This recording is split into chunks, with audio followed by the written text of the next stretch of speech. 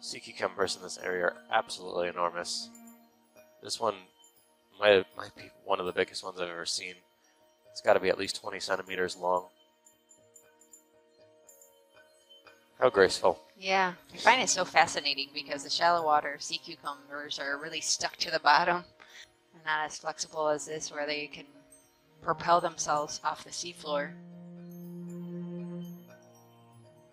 Constantly feeding. These sea cucumbers are feeding on the depositions in the sediment here.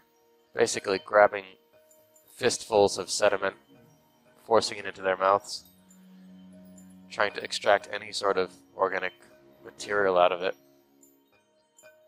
This one's a hungry one.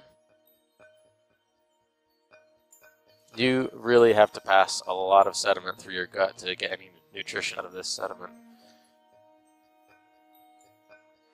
Yeah, it's kind of an interesting shot from Tierra's view with all the sea cucumbers.